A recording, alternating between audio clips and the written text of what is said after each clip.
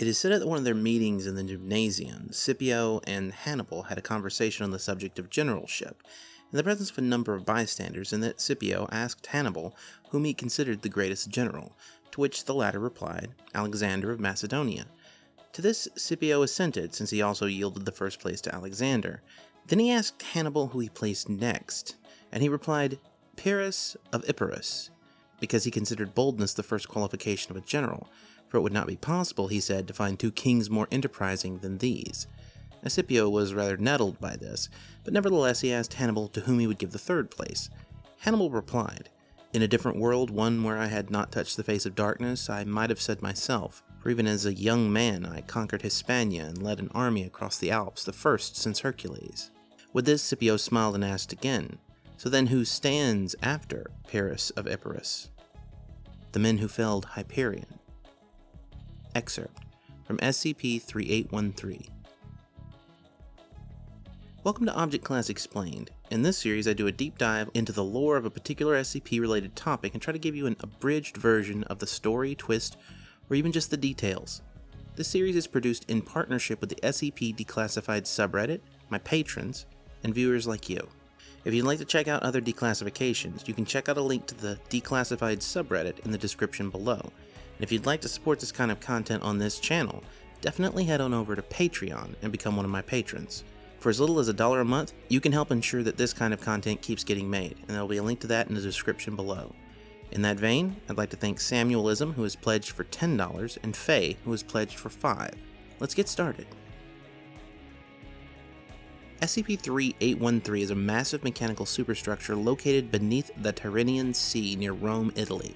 While the majority of the superstructure is buried beneath the seafloor, a significant percentage can be accessed by divers. The interior of the structure is a partially submerged network of corridors and passageways. The description of SCP-3813. So this is a giant elephant that has been held together for 2 millennia by sheer force of will, and the man at the center of it all is Hasdrubal, brother of Hannibal. But the machine itself has roots that go back further and perhaps deeper than you might expect, both in history and on the site. You see, the genesis of the ideas behind SCP-3813 can be found in the collaborative work of DJ Cactus and Twisted Gears in their 001 proposal, The Broken God. And if you're familiar at all with that SCP, you might recognize some elements of it in SCP-3813. I mean, they're both about giant mechanical monsters, there's a link to Robert Bomaro, and obviously the Church of the Broken God is involved. But SCP-3813 differentiates itself in a couple of important ways. Now, first of all, it's rooted in an actual recorded historical incident. Hannibal might not have attacked Italy with a giant mechanical elephant, but he did attack Italy, and the battles between Carthage and Rome were legendary and storied. So while Rome did eventually come out on top, Hannibal's forces actually came very close to conquering Italy. However, in the world of the SCP Foundation, part of the early success of that attack was the usage of SCP-3813. There are some hints as to the source of the anomaly throughout the work, but little true explanation in the work itself. Now, this is by design. Some of the earlier drafts of the article included information about where Hyperion came from, but I felt that the explicit nature of the information spoiled a little bit of the mystery.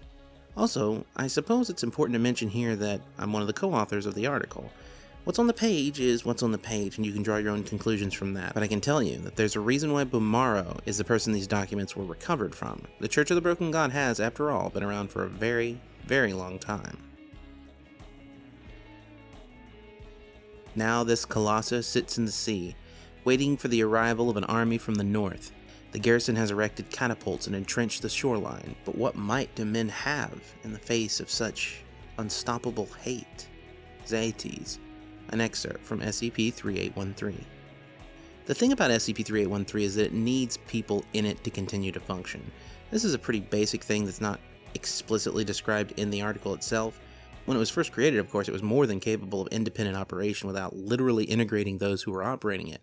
But as it sustained damage and over time, people on board began to die, the machine began to claim bodies of the dead, and eventually, those of the living. Hasdrubal was the man in charge of the beast and had a place near the central power core. In the closing lines of the article, you start to get a good sense of what's going on, but it's impossible to really determine more without the Foundation sending in more people, and they definitely don't want to do that. Hasdrubal, by the by, as mentioned earlier, is the brother of Hannibal, and he did in fact die during the Second Punic War. The actual historical circumstances of his death are much different than what is stated in the article, mind you, but given the suppression of information about the giant robotic elephant he commanded, this is hardly a problem of historical accuracy. And what drives him to madness and eventually destruction is the death of his son Hiram during a battle. It is this singular event that leads to Hasdrubal's reckless charges into Roman lines and into Roman camps. Now, while the Romans could not take out this monstrosity in a straight head-on battle, attrition was enough to lower its effectiveness over time. Using it as a battering ram against the Roman forces after the death of his son eventually caused the thing to start to fall apart, and when it did try to retreat to the sea, its legs were tangled up in ropes and cables, and it stumbled, and then it sank to the bottom of the ocean. And it, the dead it carried, and the living too stayed there for almost 2,000 years. They say Hyperion has descended upon Rome, and Rome will welcome him. As Apollo did to Helios, so shall the might of our republic do to this bastard god. Marcus Claudius Marcellus. It is at this point that the Foundation comes to learn about this object. Before any of its real history was understood, it didn't recover the documents immediately, after all. It was just some partially submerged metal object in the water off the coast of Italy. The Foundation sends in 3 people from an MTF stationed in Rome. This, by the way, for a variety of reasons, is a serious mistake.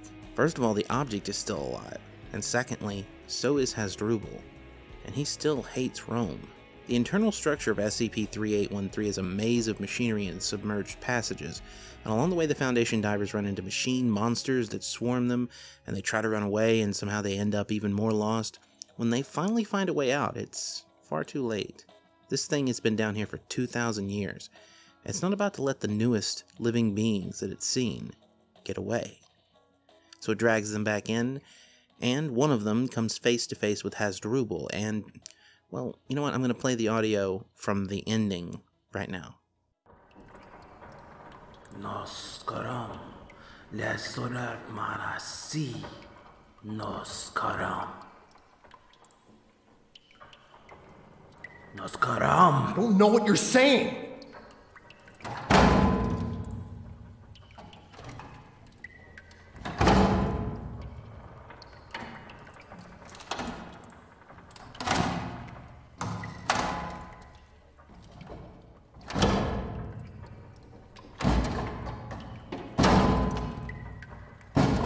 What do you want?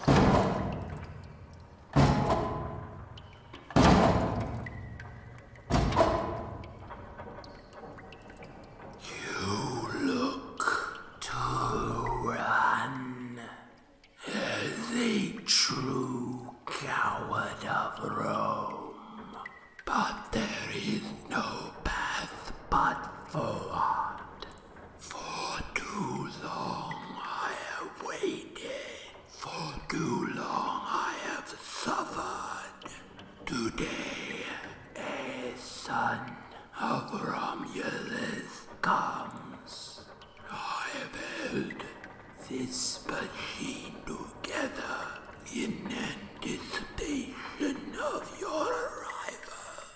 I hope only that you resist, so that I may enjoy breaking your will. There is much to do, and Rome must burn.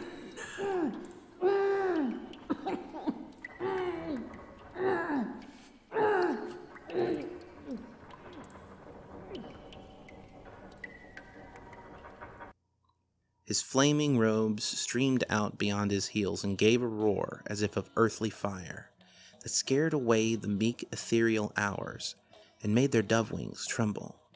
On he flared. The Fall of Hyperion, a Dream, by John Keats.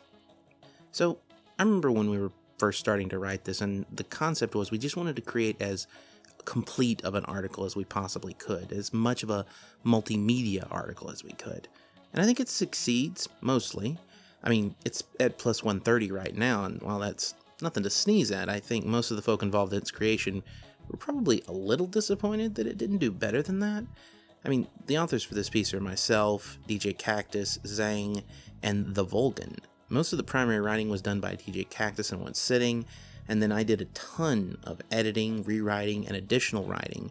The art in it, which is incredibly detailed and just incredible in general, was done by Zang, and the voice acting was contributed by Volgun and myself.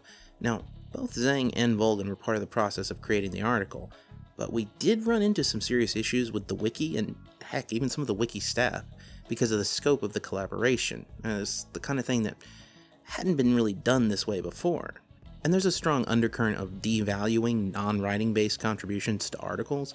I mean, if I were to say that Zang had contributed nothing but art, which she didn't, by the way, or that Volgun had only contributed acting, which he didn't, by the way, there would be a pretty good chance that people would be outraged that they were somehow listed as co-authors and given equal billing to myself and Cactus.